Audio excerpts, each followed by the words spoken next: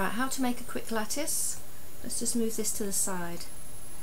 First you want to grab the circle. Just make a circle any size. That'll do. And then we want to make a smaller circle. And just roughly line it up so the crosshair is on the top. And we'll duplicate that so that there's a shortcut key called Control-C-F. You probably need 3 fingers to do that. I do. Move that one down and again line up the crosshair, that little thing in the middle with a circle and a cross, roughly to the bottom.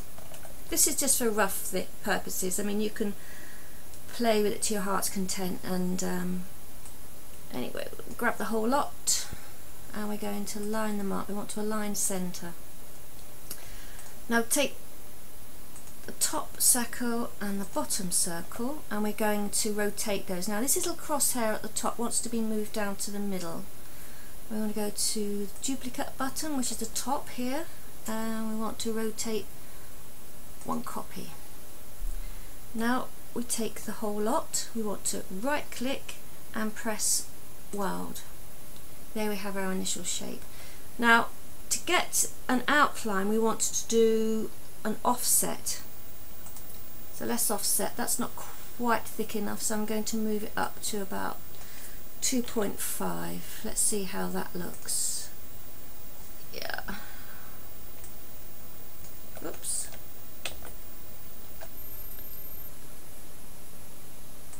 Let's grab the whole lot and I just want to reduce it slightly. Fine. Now I want to make that into a compound path, so right click and make a compound path. Now those 2 lines become one shape. That is one solid shape. I now want to duplicate those. So again, duplicate button, top right hand corner, and I want to do a row of 3. It does help to select it first and then do a row of 3. Now I want these shapes to just overlap slightly, so if I press shift and left arrow key, no that's too much, let's go back a little bit and again select this one and just press the left arrow key until you're happy with the overlap matches the other overlap. Now we want to select all 3 and we want to duplicate below. And again, while they're still selected, just move the up arrow key just to overlap them. Again, duplicate below. And again, move the up arrow key until the overlap matches the other overlaps. Now, select the whole lot, right click and weld. Now to get the frame on the outside, we want to draw a box. It's going to marry up with those. Let me just click this and see how that's 161.05 by 161.10.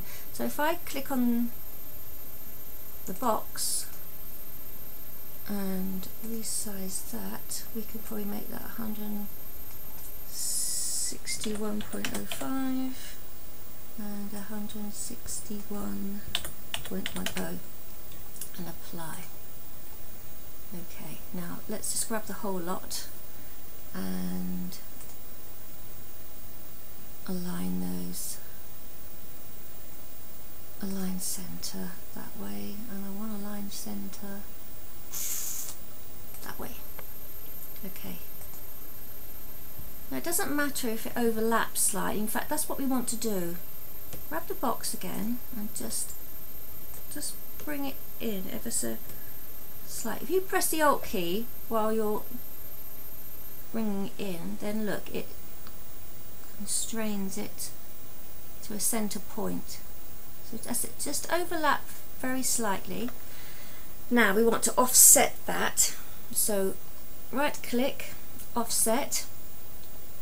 Now it's coming up with a round corner. If you go up to you can change the corners to a sharper corner. again I want to make those two a compound path, so select the middle one, right click, make compound path. You've now got the solid shape. Select the whole lot,